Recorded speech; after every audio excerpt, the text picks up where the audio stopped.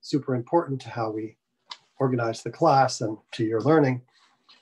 I'm going to start some new material today that I think you'll find interesting. One of the things you'll see sometimes are side effects or mutations. So I want to remind you, we will study them, but please do not use side effects or mutations, that is setter functions in Scheme on problem set 6 for the final. You don't want to see those.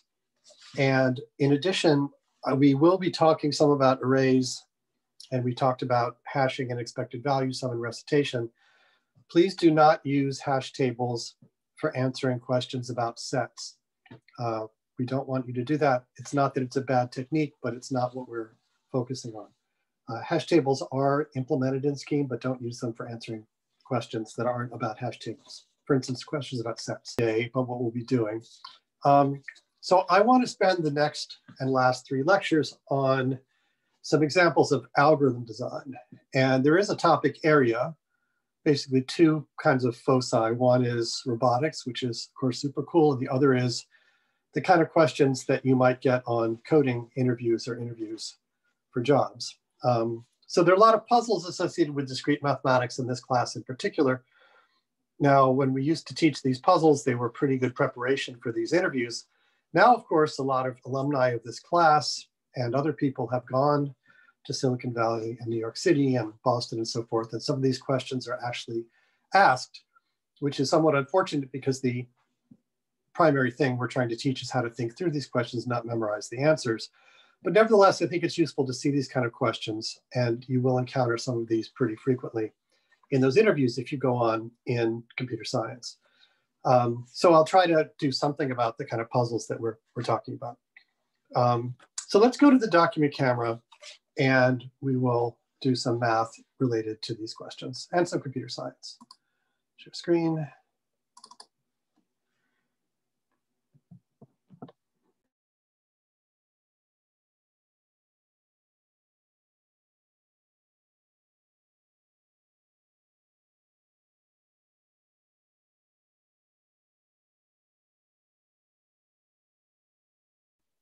All right, so if this is correctly set up, you should be able to see me and see the document. Is that your camera is not on? There it is, now it's on. Yeah, so it turned off briefly. I'm sorry about that. I must have tapped it twice, but thank you, that's great. Okay, so as I mentioned, I'm gonna talk about some, most students enjoy this because we finally get to see mutations and setter functions. We'll talk about them. So the example with computational geometry, I try to specialize this a little bit to robotics because everyone likes robots. We'll talk about circular lists and some puzzles. And these are interesting questions. So what you can think of this is and maybe you'll come up with the answers with some help from me. And of course you could design to some extent algorithms and software before this course, but the idea is to sort of discover how, now that you know more mathematics for computer science, how that exercise is informed by your new knowledge and probably will go better. So let's take an example here. And to put this sort of in context, if we look at the idea of what programs mean, semantics. So we concentrated a lot on functional programs. And these programs have the substitution model. So that plus induction lets you cover all the recursive and iterative programs and prove they're correct in certain cases. But of course, there are also programs that have side effects or mutations. And there the substitution model won't work. And you need an extension of this called the environment model.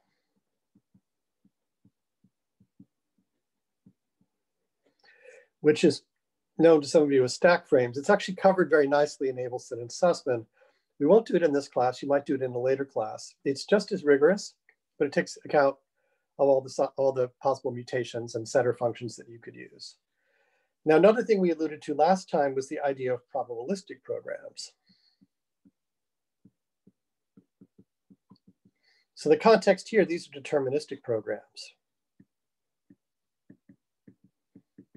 No randomness, they always do the same thing. Probabilistic programs can call the random function, for example, And there you also need an extension of the substitution model, sometimes called the probabilistic lambda calculus.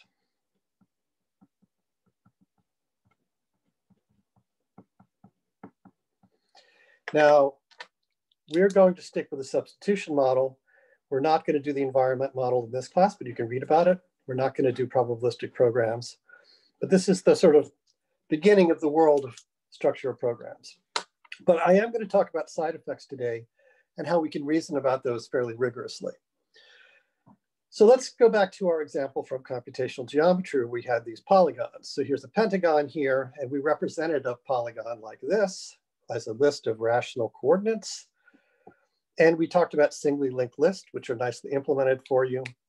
And we talked about a couple of different ways to implement these, if you think about it. So one of the first things we were able to do, as we talked about this, we were able to, implement these using higher order functions. So let me just remind you of what we did there. We didn't really need any fancy new things on data structures. Given that we knew about high order procedures and lambda, we actually could take the contract for cons, and which is here, and we could implement that directly using higher order procedures. So in some sense, to have singly linked lists in Scheme, we didn't need any new constructs, no new syntax, nothing else. We just needed to be able to define procedures. And you should definitely understand how this implementation of cons satisfies the contract and fully gives us everything we need in terms of data structures. However, as we sort of get into this, it's worth mentioning that there are other ways of implementing this, and we also gave you a storage model. And you can sort of see the storage model sketched here as a box and pointer diagrams, and imagine allocating cons pairs and setting pointers. With the miraculous magic that is implemented in Scheme, you never can have a dangling pointer, you never can have a memory leak, and everything is taken care of for you. So I want to go a little bit deeper to talk about how these things are actually implemented and how we can make more fancy data structures. So this is the right idea, but let's just go into some detail and flesh it out. And to do that, we basically need the notion, I'll call this sort of 2A, of what we might call a memory model. And you could think of the memory model as being an array. So we might have this enormous array of memory like this. We can visualize it the following sense. This is M.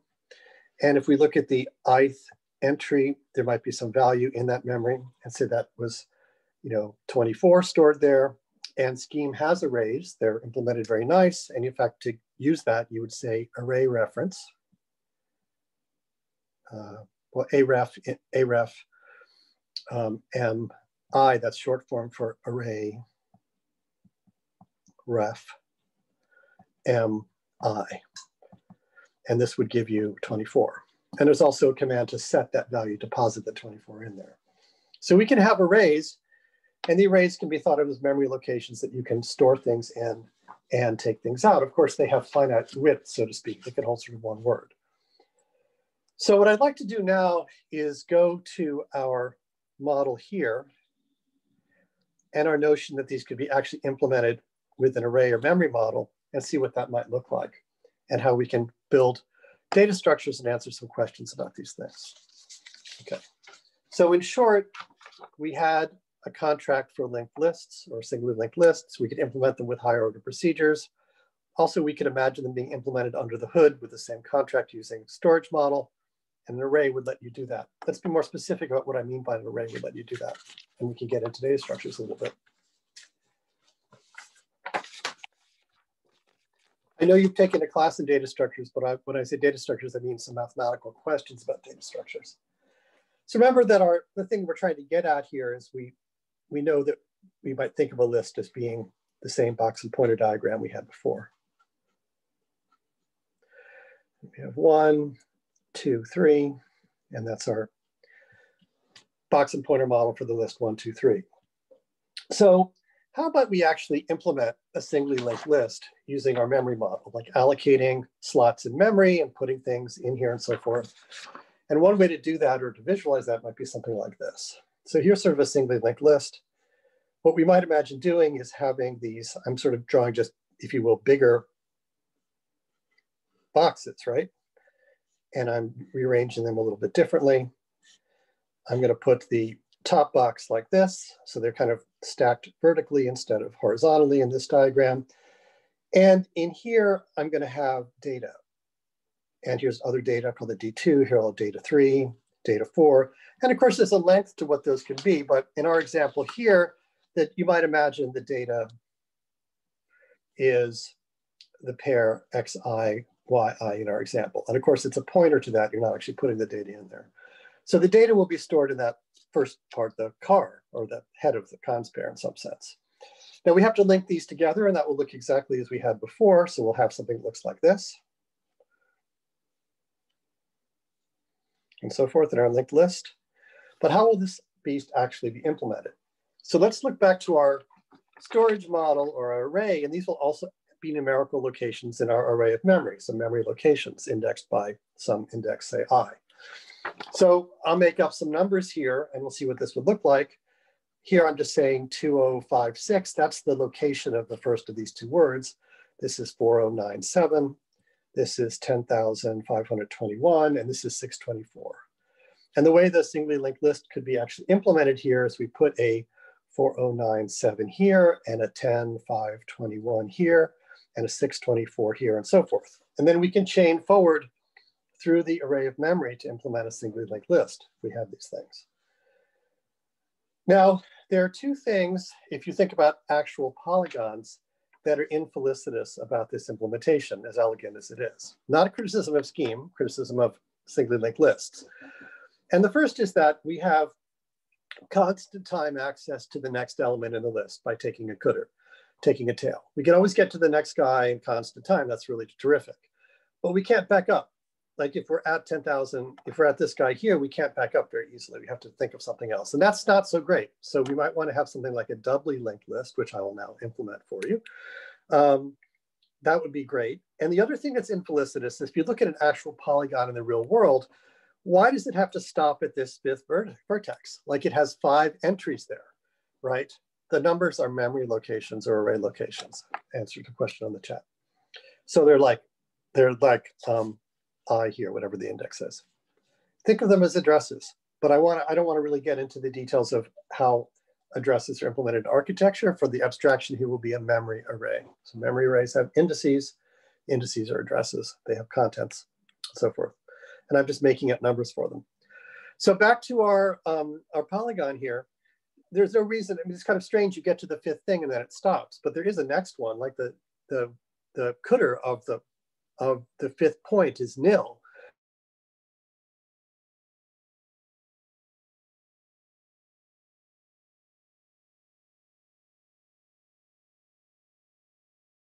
Should actually be a circular list. So there are two things we'd like to extend, making lists doubly linked and also to make them circular. And we can do that, and it has some consequences in terms of what we can know and what we can prove and how we can implement it. So the most straightforward way to implement a doubly linked list is to use 3 words of memory. Remember, we're only interested in finite things here. We can't store infinite things here. We can store something up to the size of the maximum address or size of the array. And conceptually, what we'll do with this, these extra words of memory, is we will point backwards instead. So this guy will point here, this guy will point here, this guy will point here. Of course, the arrows, as before, only go to the first word in this 3-word pair. And to reify that, make that a little bit clearer, the things we'll actually put in here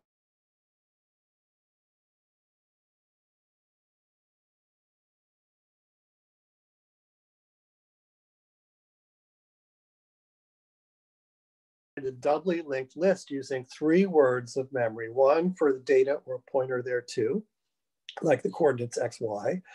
The second will be the next thing, the next element, and the third will be a back pointer pointing before.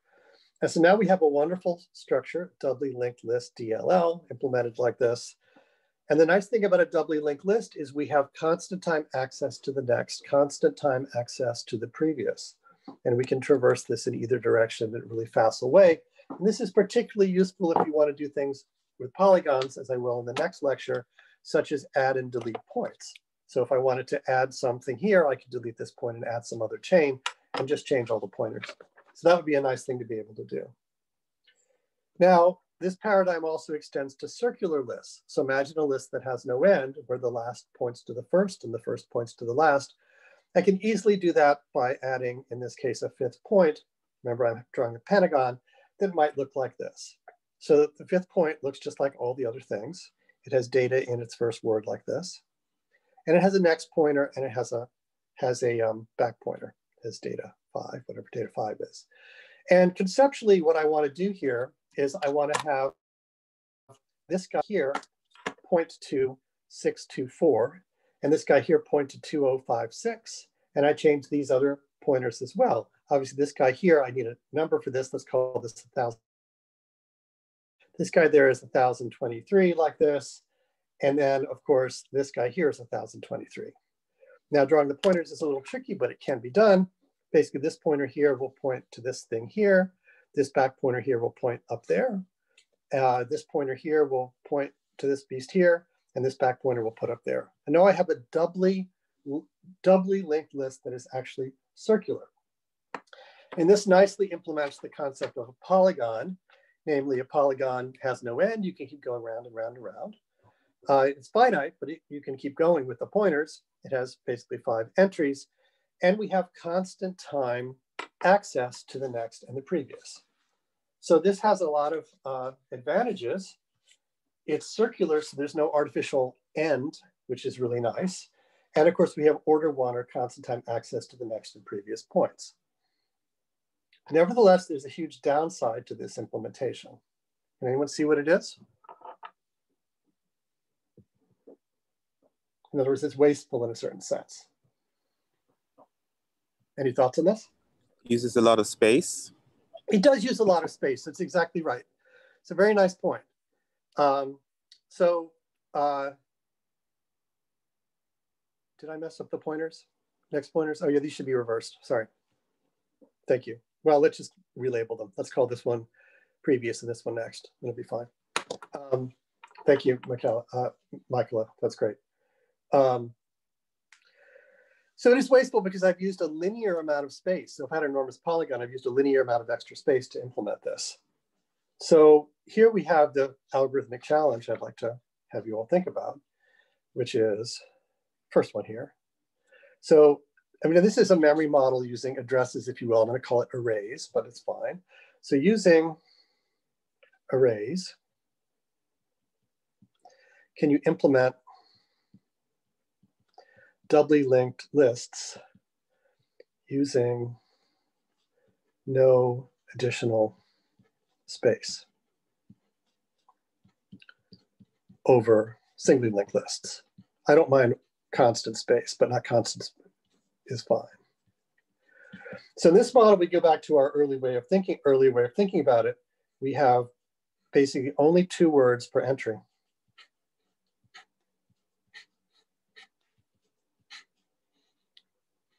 That, and we have data, data, data, data. And this guy, somehow these have to point to each other in some kind of fashion. So of course, I'm just going to draw it like that to indicate the direction, but it has to have back pointers as well. So we're only allowed to use 2 words. And I'm still going to have to do the data, so you can't really do that. So what would our trick be? What would a trick be where I could implement the same functionality? You can ignore circularity for now, although it will follow. I just want to be able to have previous and next in constant time using some kind of mathematical or computational trick. And I wonder if you have any ideas about that, or if you'd like to ask any questions about how we would do it. So we're not allowed to use this 3rd word. We have only this amount of space. How would we implement a doubly linked list using the same amount of space as a singly linked list, not having an increase?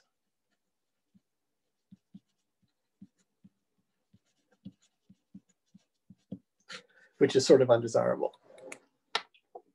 So I'll let you think about that for a little bit. Feel free to ask any questions on the chat, or ask me, ask your friend. We'll just keep everyone in the room here and see if there are any discussion.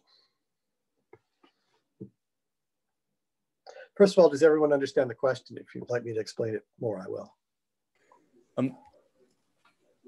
So essentially what causes a doubly linked list to take up more space is just the two references. So one to the next, one to the next memory location and one to the previous one in comparison to a SLL. That's correct. Is that like, okay. That's the increase. Yeah.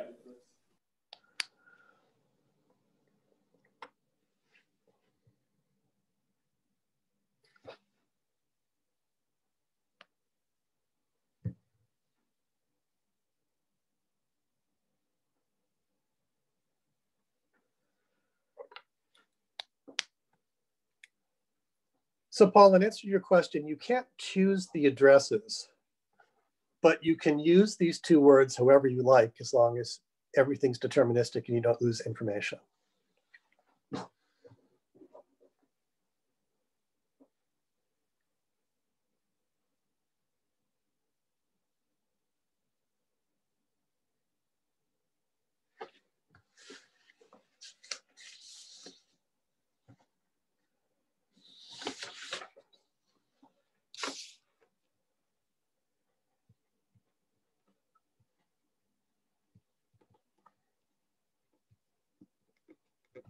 Is there a limit to how much space I have in the bottom memory location?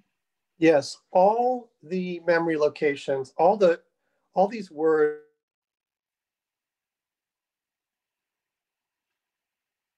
Sorry, you kind of froze.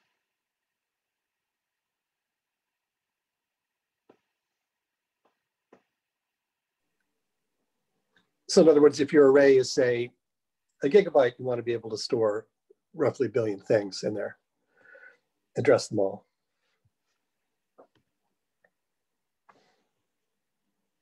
Sorry, you froze up right there. Could you repeat that real quick? Sorry, thank you for letting me know that I froze.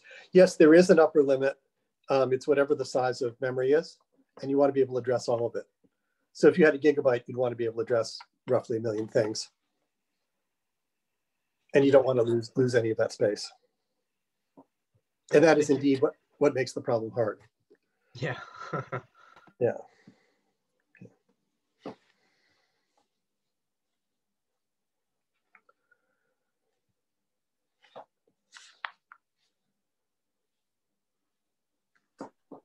Is there extra like bits of information in like our boxes over the amount of memory addresses we have? Because like say we had like twice the amount of space we needed for the address, we could just concatenate them or something like that. Or like I guess some kind of function. You absolutely could do that, except then you could only address half the memory. So yeah, you could split it up, but then if you did that, you basically lose the ability to address half of your memory. So that's a different kind of space wastage in some sense. So in this solution, we use an extra order n words for every linked list. In that solution, which of course is a very valid one to think about, you lose half of your memory. So if you bought a computer with 720 gigabytes, now you have only half that.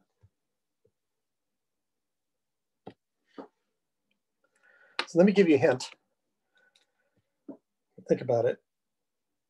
Well, actually, let me ask you a question, because we don't actually build on this point. We know we can build circular lists. I will give you a choice. I'm happy to let you think about this, and we can do it at the beginning of class on Wednesday, or I'm happy to tell you the answer after maybe a hint. What would you like to do today?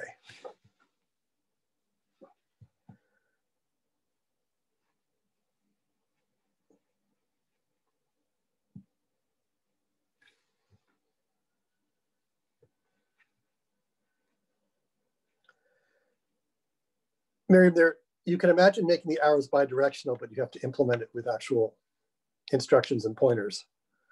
So I think that's what essentially we're trying to do.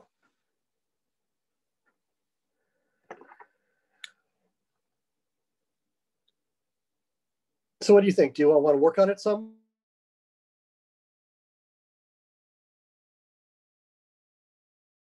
Or now? I think we should go over it now, please. Okay. We can do a little more now. Absolutely reasonable. So let me give you a hint about how we might do this. So the questions we've had have been, on the right track. So the basic problem is we're not going to be able to change the data because I don't want to lose data. I'm going to have to put some value here, X, some value here, Y, right? Well, what should it be? Like, what should it be in order to make this work? So here's my hint. What if I chose X to be 8465 and Y to be 4721? And of course, these have the same addresses, 2056, 4097, 10521, and 624. And I claim that solves the problem. I have to do that, of course, for the other ones too, but this is just an example.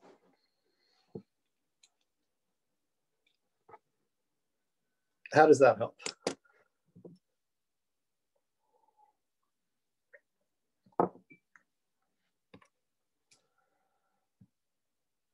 So notice what I've done is I put another pretty big number in there, but it's of the same size. So that's fine.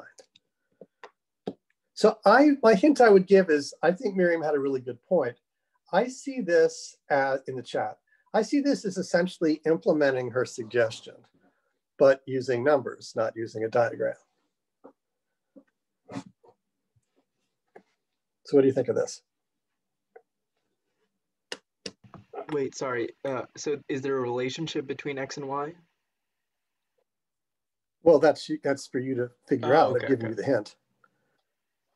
Right. So I've told you what actual numbers to put there, right? That's what I would do. But like, how does it work and why does it work? Why does it solve the problem?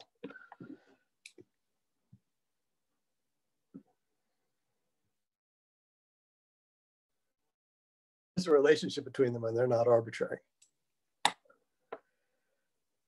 In fact, they're determined by these addresses.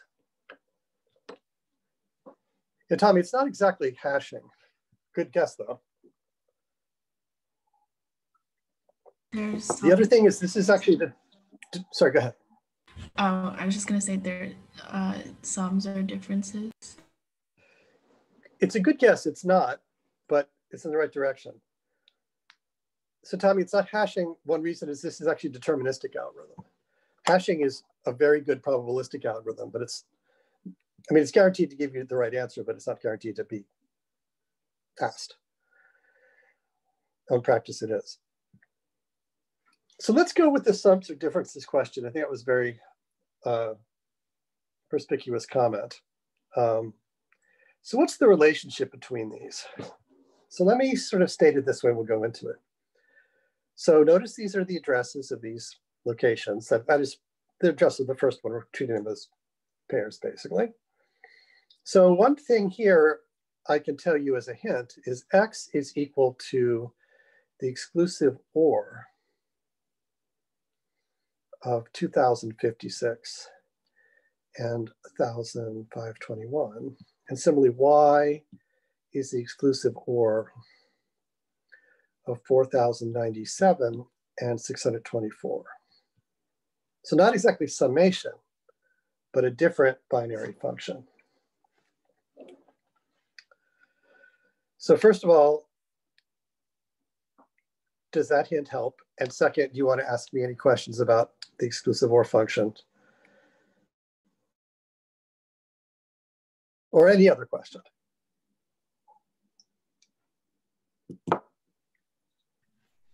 What exactly does the exclusive OR do with those two numbers? Yeah. So Tommy, well, I think we'll come to your question in just a sec, but let me ask this question first. So let's look at XOR on bits. So I'll write it up as a table, right? So on just one bit, we could have a situation like this.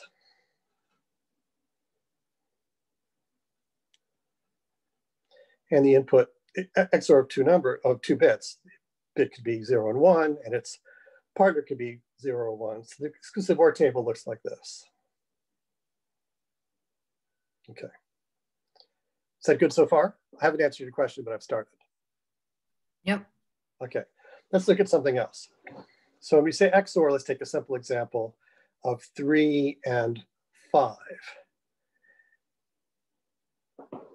So the trick here is you write them down in binary, right? So 3 is 0, 1, 1, and 5 is 1, 0, 1. And what's the exclusive OR now, which you do bitwise? 6. Yeah, because it's 1, 1, 0, right? So in this case here, what we do is we take these numbers and we put them in binary, and then we do a bitwise exclusive OR. It's also a function on your calculator. All right. So yeah, you can take XOR of natural numbers using this as a paradigm. All right, so how does this help us? So we had a very good comment from Miriam. Can you make the arrows bidirectional? So how does exclusive OR help you get bidirectional arrows? What's going on with that? Any ideas?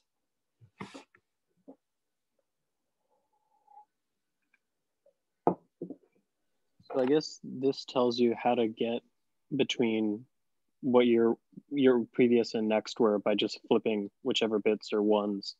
And then if you just save in your state wherever you came from, then you can figure it out. Yeah, that's exactly right. So this does require an extra constant amount of space, but it's only one word. So I think you said it just right. Let me just restate it. And of course you can jump in if I didn't get it. But if we're traversing this list in the forward direction, so I just remember that I'm at 256, right? And when I get to 4097, right, I then look at the pointer and I XOR that with where I was before, and I get 10,521. And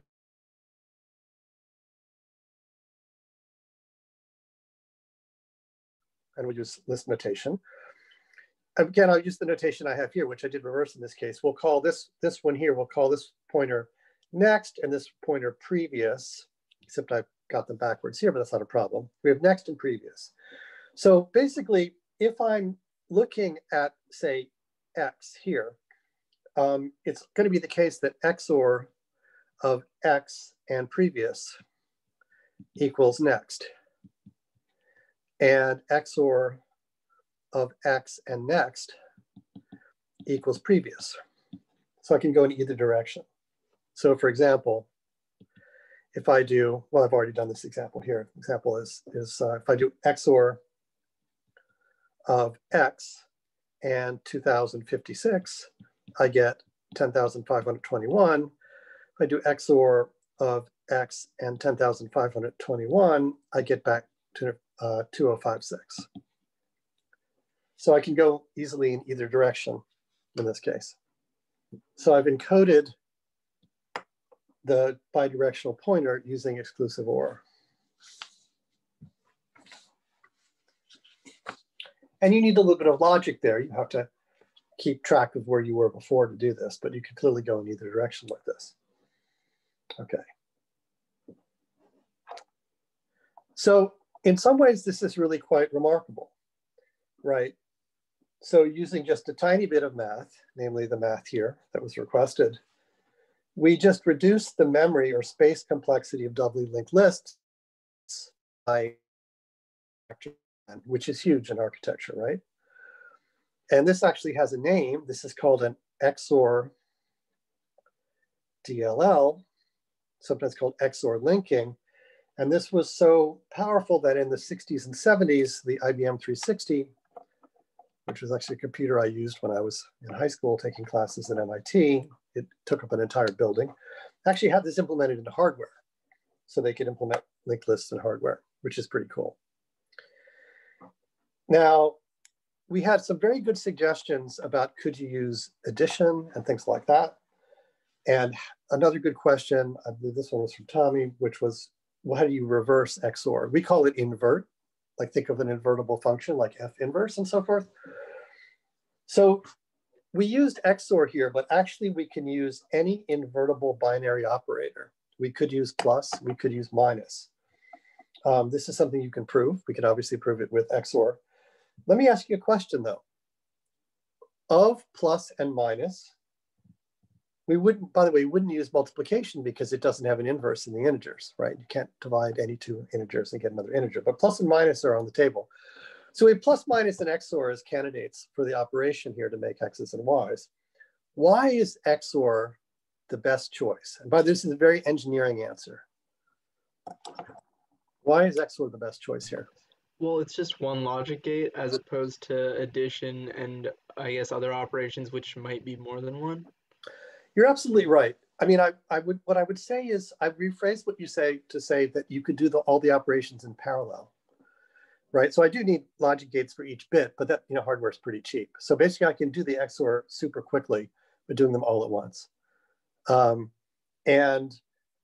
plus and minus, you have to like carry bits and stuff like that. You need a little more logic. It can't really be done in constant time. So XOR is the method of choice here. So I think your answer is substantially correct. Okay. So kind of remarkable, just doing a little bit of thinking. And the notion we needed here was invertible function. So I'll say that this is a thing that comes up over and over again in mathematical computer science. So when you think of what function do I need? And the key question, which was posed by people in the class was, is it, you said reversible, which is like, is it invertible? Key thing to always ask about questions involving functions. And now you know the basis for addressing that. The other question you can ask is, if a function is easy to compute, is its inverse easy to compute? Something we will maybe come to a little bit later, and it's a big topic at 3:30. All right. So now we can implement doubly linked lists if we wish, using a smaller amount of space, which is really exciting.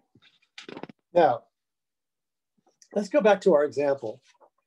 Again, we're representing polygons here. So we have this polygon, and it's circular. Now, for the next example, it could be singly linked list. It could be doubly linked list. I don't actually care. I only need the properties of singly linked lists. So imagine we have something that is circular in the same fashion.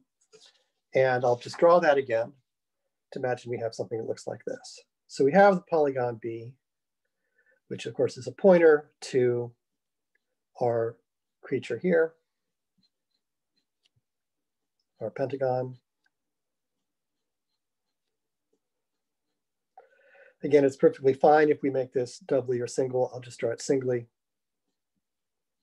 because that's all I need for this example, but it could easily be double. So imagine B is our DLL or SLL as before. And we want to know something about the properties of functions if we pass them this polygon. So let's look at something like the length function, which you have implemented and used. And suppose I ask if length is safe on B. What happens when I call length on B?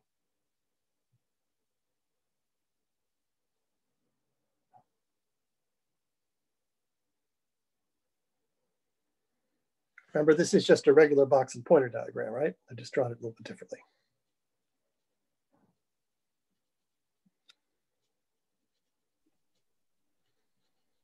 The difference is I now have a pointer that goes like this. Right? So what happens when I ask to take the length of this? What happens? Never ends, like running. I'm sorry, Miriam has a correct answer. I'm afraid that you broke up a little bit. Did you say, want to just repeat? Oh, like it will never end, finish running, like same as Miriam. It would never end, right? So you don't actually have safe, but it's not safe. So if you had safe, it would be false. And we can still ask the question if it's safe. And similarly for copy, and similarly for last. So all of these functions would run forever, right?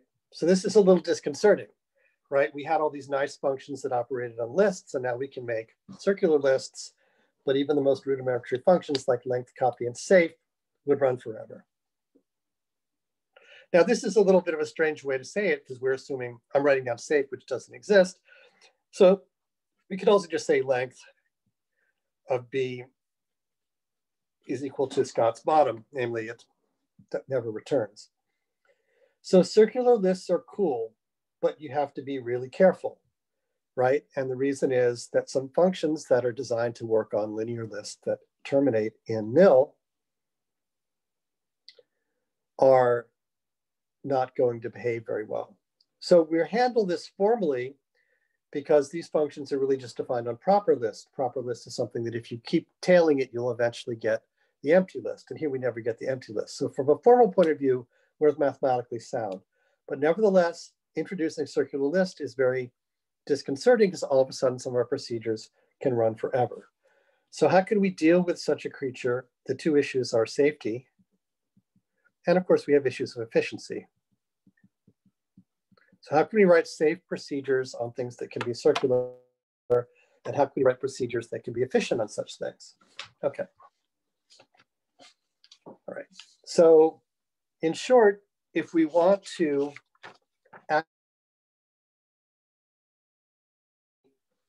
we might have singly or doubly linked lists, which are fine. We might make them circular because they don't actually have an end, they keep going around. But when you do, you get something very powerful representationally, but all of a sudden lots of things might not work very well, like length, copy, and last. Okay. And of course, we saw some pretty cool things looking at these binary bitwise operations to implement doubly linked lists. Okay.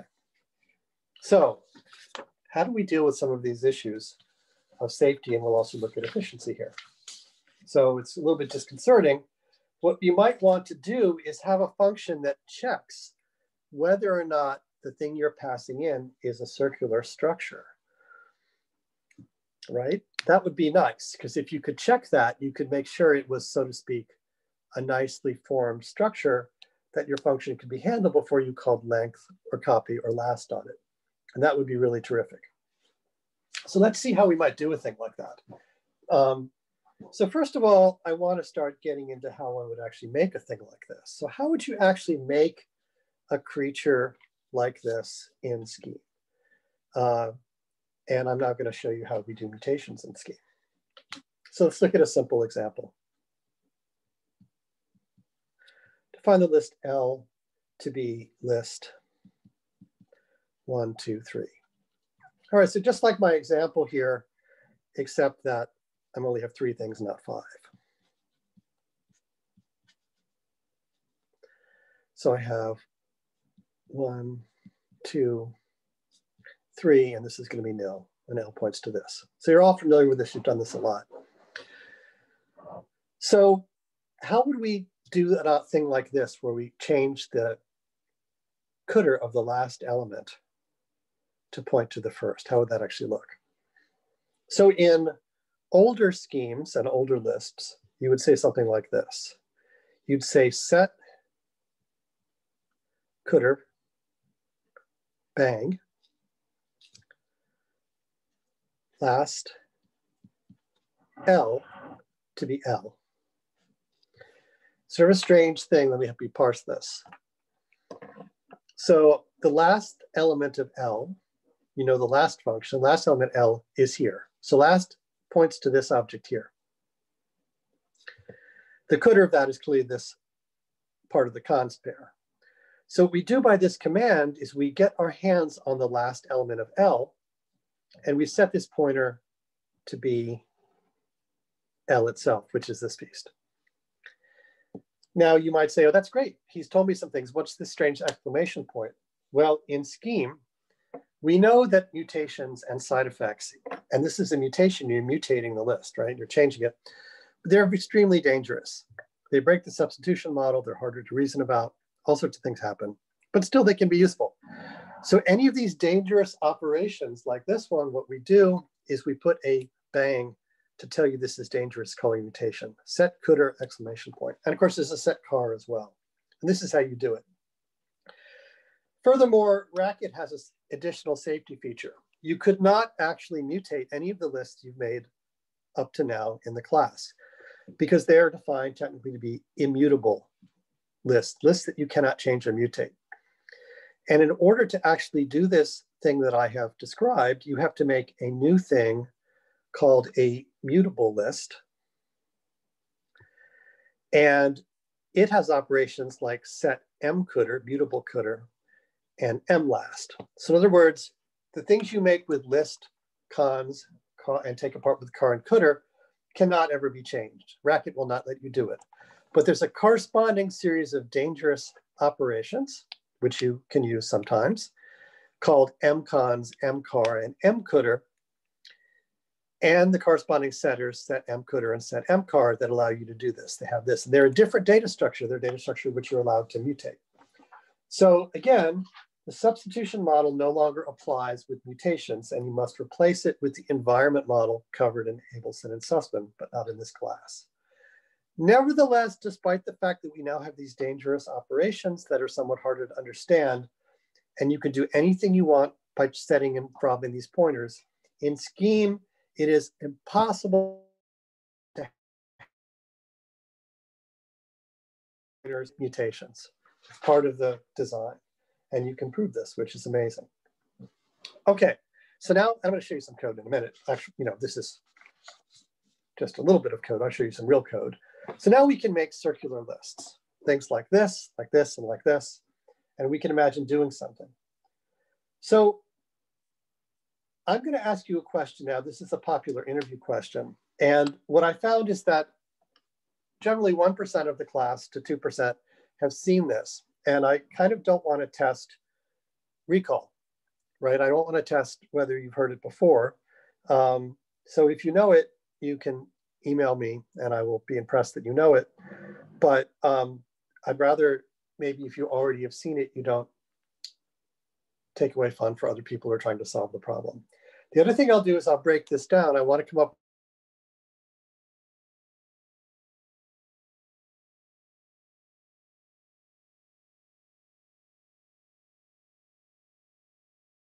stepping stones, and that will let us exercise our algorithm design abilities. So can we come up with a predicate that takes a list as input and tells you whether or not it's circular?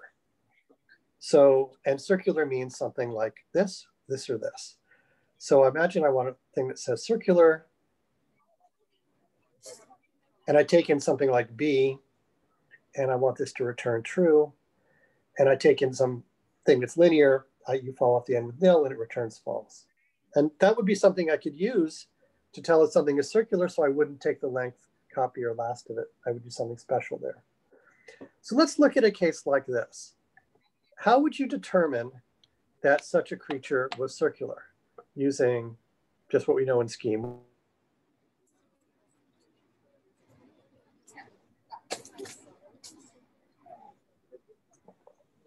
Any ideas? And also you can ask any clarifications about how we've set it up or the problem. So one question. So I sort of had two conflicting thoughts. First, in the find path algorithm we wrote on one of the problem sets, I did it by storing essentially a list of previously seen values. And so whenever you see a value that you've previously seen, you kind of assume that you're in a cycle. But the sort of conflicting thought I had is, how would this not violate the halting problem in some way? Because you're essentially saying, either this is an infinite loop or it quote unquote halts and is a list, if that makes sense. No, this does not violate the halting problem. Because as you found out, you're able to, I mean, you're asking if a particular function would run forever, but it's a very special function. But really, I'm just asking you if the list is circular. It's a byproduct that it would actually, terminate. So great question to see a connection with the halting problem.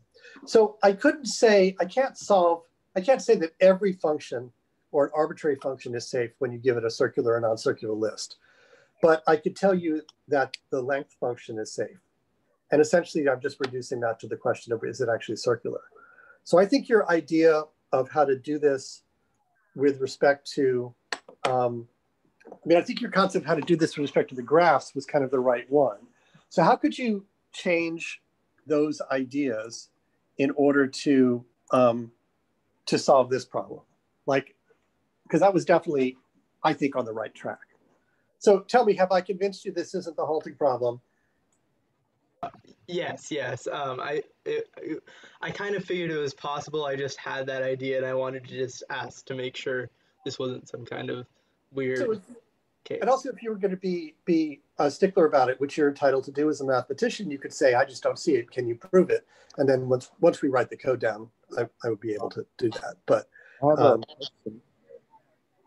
Go ahead.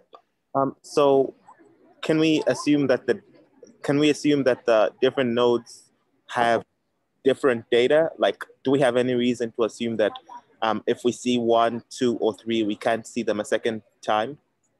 That's a great question. No, you can't assume you cannot assume that the data are distinct, but you do have access to the addresses. Yeah. So for example, let me think about this. Suppose I were to look at, I take L, and suppose I were to Cutter of this. Remember, it's mutable Cutter, so M Cutter. Right, and I could ask, for example, if M Cutter of L is equal to L, right? I can use the EQ function, which says, do they have the same address, right? So this might be a silly thing to do. So you can compare these pointers, basically. Remember that basically that compares this pointer to this pointer in some sense. So remember, the M Cutter, or the Cutter, is going to be this pointer here, and L is this pointer here. So you're asking a good question, but you don't need to look at the data. You could actually look explicitly at basically the addresses, which are these pointers instead. I guess you could use a map to kind of compare the addresses of everything with everything else. No, never mind. I was thinking if a cycle will cover every element every single time, maybe you just store the memory address of the very first element, and if you see that memory address again, you call it a cycle. Yes, I think that's the most efficient solution. So let me just rephrase.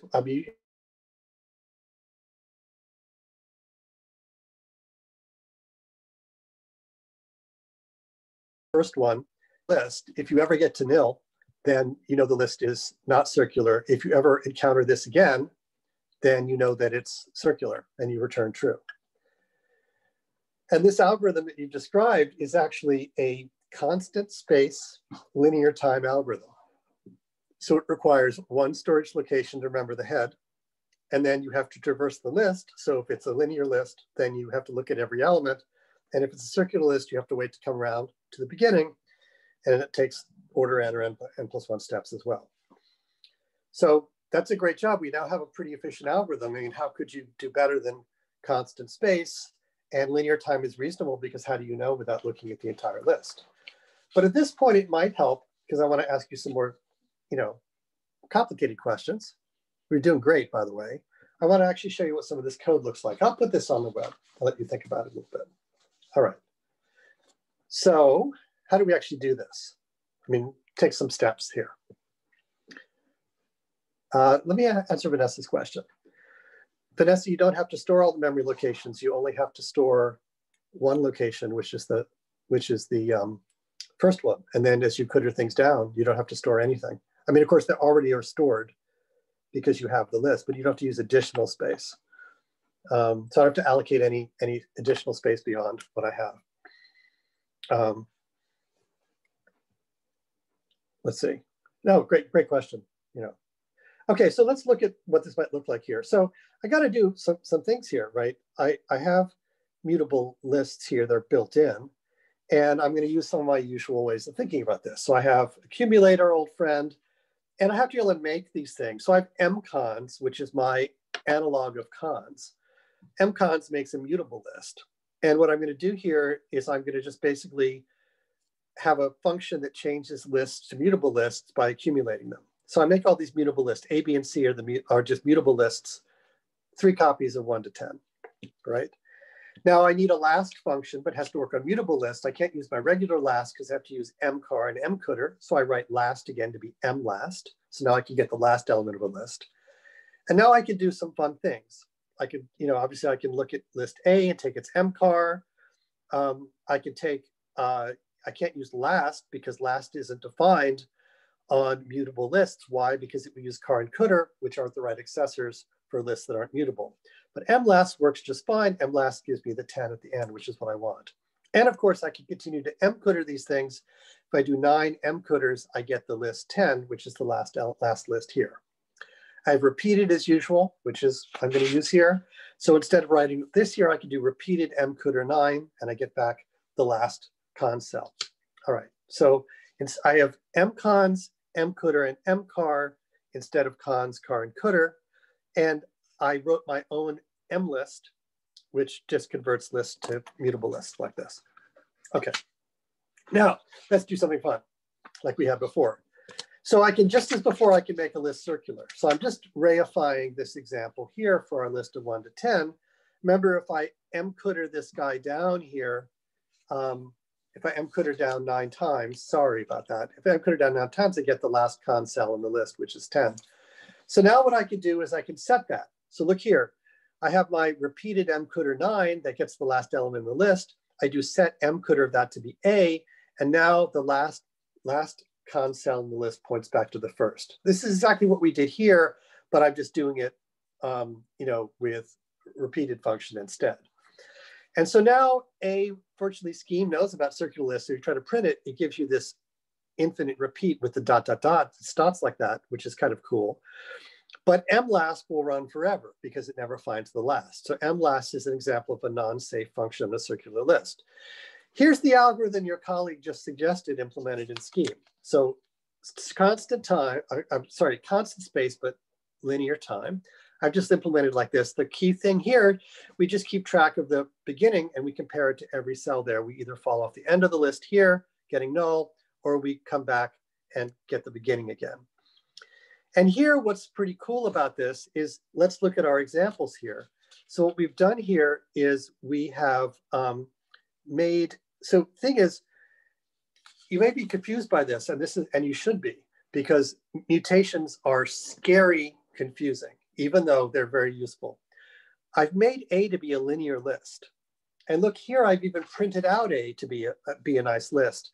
But once I make this mutation, it's now an infinitely circular list.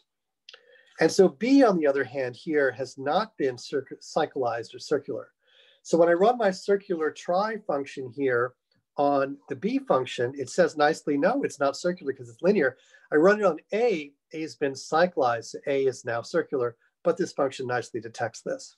Okay, so now we're in good shape. We have some functions and they're pretty efficient. And what they can do is they can test whether or not our cycles here are really cycles. So in other words, before calling functions like last, copy, or length, what we can do instead is we could test them first if they're circular and only try them in that case. However, there's a problem, and I think it was just brought up in the chat. And the problem is that these particular kind of circular lists have a very special structure, namely that you come back to the head of the list, right? But there's another class of lists, which is also called circular in computer science, which are called row lists. And this is the Greek letter rho, and you'll see why I call it row. And they look like this. I'll draw my con cells as circles now because I don't really need the pointers. They look like this.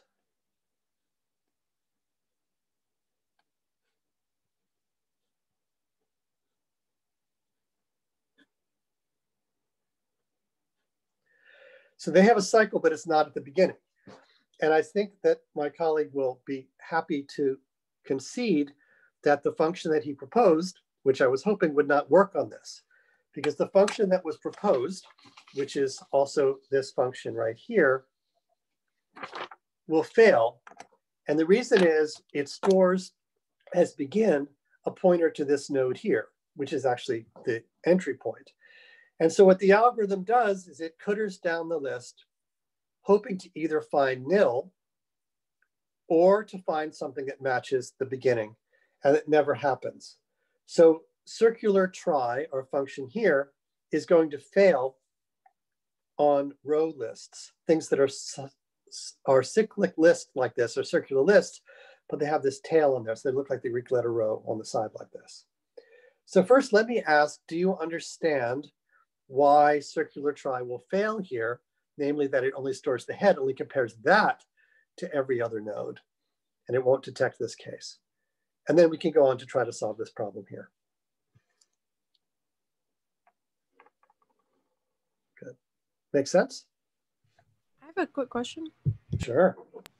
So my question was kind of like, if you were looking previously at like the perfect circle, whatever, with a list that was like 1, 2, 3, 1, 5, whatever, wouldn't that fail?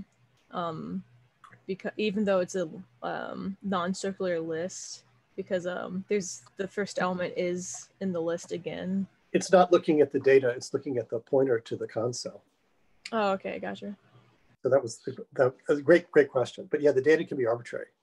Yeah, if we just looked at the data, we would be in trouble. But we're looking at, the nice thing is that EQ is actually comparing addresses. It's actually telling you whether or not you have the same object.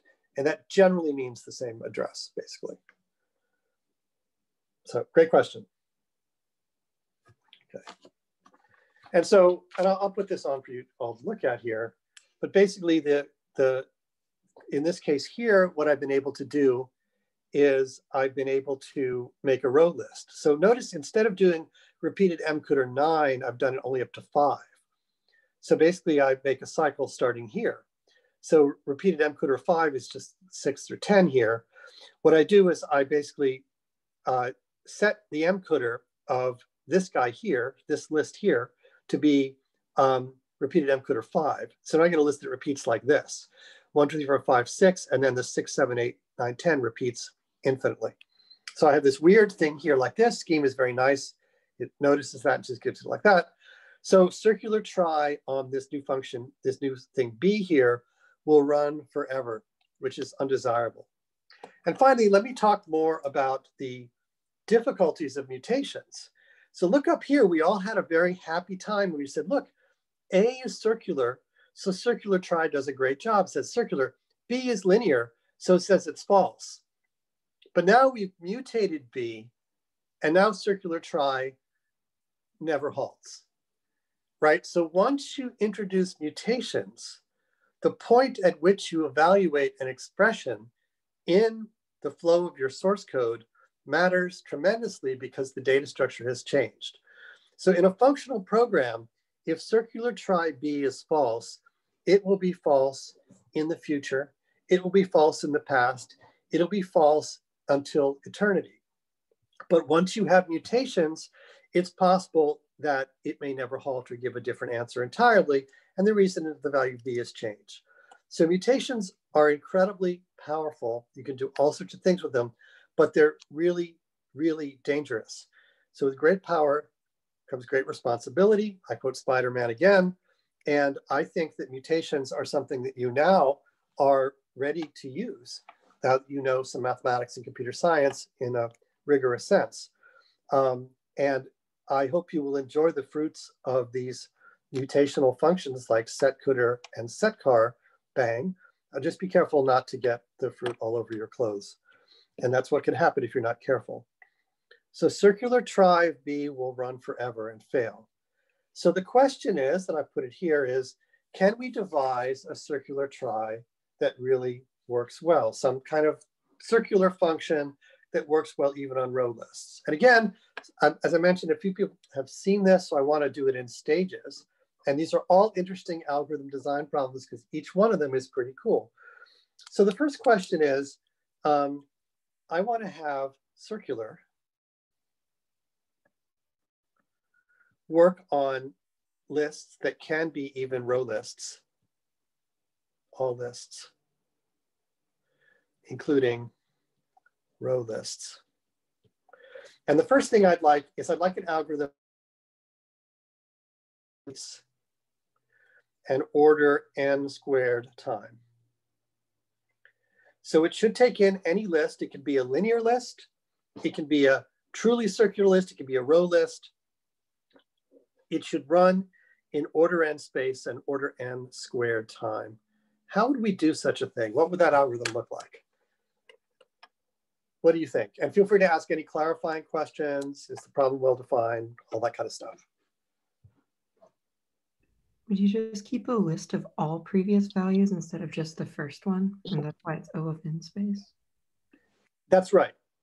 Now, why would it be order n squared time though? Because for each successive element in the list you're iterating through, you'd have to check all of the previous ones. So for each element of n, you check through n elements. Yes, absolutely right. I couldn't have said it better myself.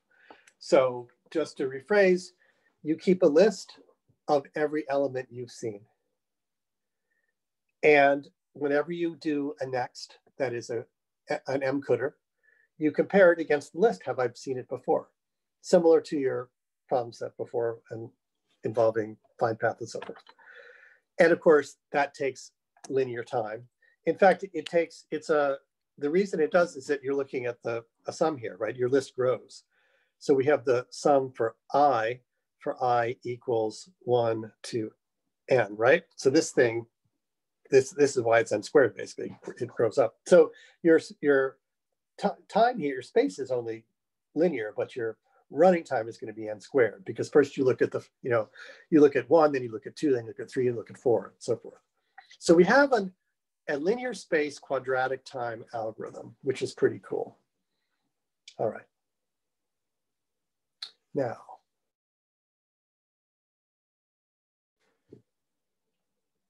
here's an advanced question.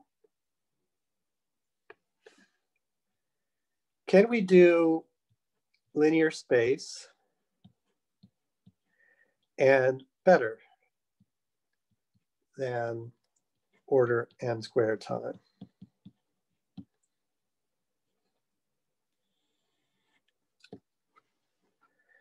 Any ideas about how we would do that?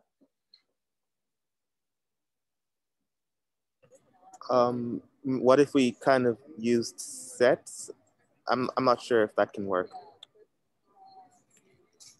You know, I think you have a good idea there. So the question will be about how quickly can you access the sets and look things up, right? Yeah. And so would you like to use ordered sets or unordered sets? Ordered sets. Yes. So I think that's essentially the answer. That I think you basically got the right idea. So if you were to put these in a binary tree, right? So you'd have to make sure you kept the tree balanced or make some assumption about the distribution of the addresses. And that was Paul's question initially. Can you assume anything with the distribution of addresses? So if I don't know anything with the distribution of addresses, statistically, then what I'd have to do is rebalance the tree occasionally. That can be done, although it's a bit of bookkeeping. If I assume a uniform or Gaussian distribution of the addresses, then I can be more or less sure that the tree is more or less balanced. And when it's balanced, I can get to the bottom of the tree in logarithmic time, so I can insert things and I can look up things in logarithmic time. So that means that my lookup time here, instead of being quadratic, will be n log n. So it's relatively straightforward to get this to n log n, but it's a bit of bookkeeping. So good suggestion of sets, good suggestion from Paul about distributions. You should know that there are binary trees that are deterministic, namely you have to do bookkeeping to rebalance the tree. There are also binary trees that are probabilistic, namely you rely on a distribution to assume that things aren't given in some horrible order with high probability, and therefore your tree will be more or less balanced. So the binary tree to the rescue here. So n log n is much better than n squared. We still need linear space to do this. So sort of great ideas. So what I'd like to do, and we won't do it now, but I'd like to leave it for you to think about for next time. Let's write it on here in a piece of paper, is the little challenge, and I'll do it at the beginning of, I will definitely do this at the beginning of class on Wednesday. I'd like you to think about it, is for this thing here, I want to say for all lists, and these could be linear, they could be circular, and they could be row lists. Any of these lists like this, I want to write circular of L. And again, n will be the size of L here, and it have the usual spec, but I want this to run in constant space and order n time.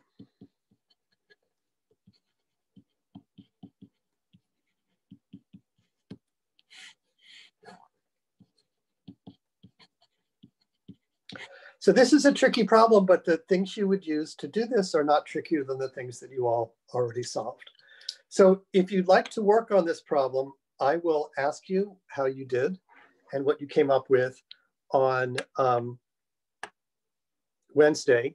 I'll post the code here just in case you want to look at it to see what this code looks like. I'll post that on the website now, which poses this question.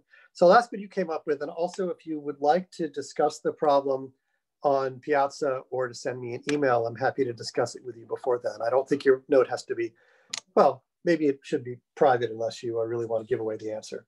So happy to talk to you about it. This is an interesting problem, and obviously this is the best you can do. You can't do better than linear space, and it would be very unlikely you could have an algorithm that doesn't have to look at everything in the list.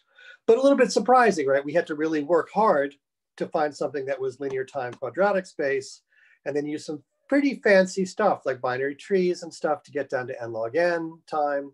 And I had to, argue that that was possible. So to get this down even further requires a little bit of thought in algorithm design. So we'd like to do this, and then I will try to apply these to other problems in geometry, and particularly in robotics in the next two lectures. So in other words, try to solve this. Talk to me about it if you like. We certainly will cover this at the beginning of Wednesday's lecture, and I will ask you for your solutions and you can tell me about them. If you'd like to send them beforehand, that's fine too. So let me make one more comment. These kind of puzzles are pretty interesting. In our case, they illuminate the difference between data structures with mutations and data structures without mutations. They point out some of the powerful but unusual things you get in to reason about, and changing the correctness of your programs depending on mutations. And finally, they go back to our idea here that we need to have different, if you will, semantics, different ways of thinking about different modes of programming. In other words, in functional programming, we have substitution and induction. With side effects, we have the environment model. We need to think very carefully about it. We still could use induction, but it builds in substitution. And then, of course, we might have algorithms that either flip coins or take advantage of probabilistic distributions. And the theory and development of each of these is that it's at least as involved as a substitution model. But now that you've seen one set of semantics, you probably will have little trouble picking it up. So we're going to concentrate on here with a little digression into here. So I will say this is a fun problem. Try to solve it for Wednesday. I think that our interaction, for those of you who are interested, is similar to what happens in a coding interview. Like you would be probably at a whiteboard or a tablet, and you'd be solving problems and answering questions that were posed to you by a hopefully friendly interviewer who could disambiguate things and ask questions, maybe give hints, and watch how you were doing this. And I think you all did really well. We got to, through all the algorithms, there was someone who had really good answers to each one, often several people. So I think you're all set up to use what you've learned to go out into the world. And these are also similar to questions you'll see in CS330. So next two lectures, I want to apply these ideas not only to solving this problem, but how we can do some geometry problems and computational algorithm design problems that relate more,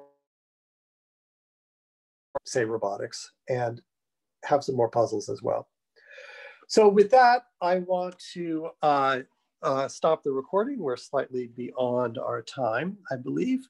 What are we in terms of time? And yeah, we're 4:46. So I'm going to stop the recording for now, but I'm going to stay around. And if there are any questions, I'm more than happy to answer them. And I'll stay until you all